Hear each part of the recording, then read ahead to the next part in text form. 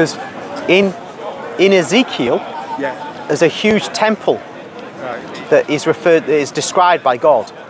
Massive temple. It's like 10 miles and miles wide. Really. Never been built, but it's described in such great detail. Some church fathers like St. Augustine, I think, say, well, it's a symbol. Maybe a symbol of Christ. Yeah. Can't remember if it's Augustine who says that, but that symbolic interpretation, I don't believe it. No.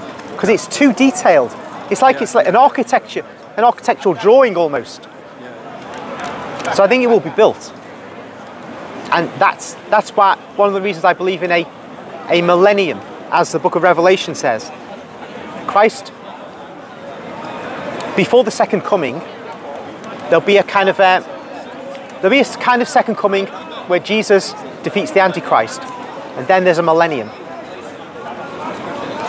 And after the 1,000 years, then there's a final judgment of the whole human race.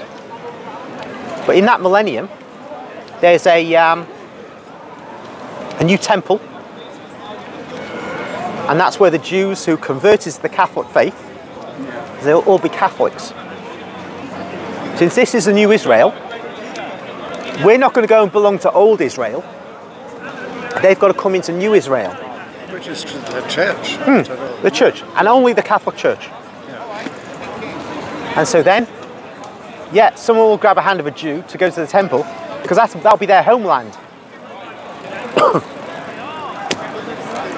I think they long for the resurrection of the temple because that was part of their identity, the temple. Now they are left only with their rabbis. Problem is, they have to get rid of the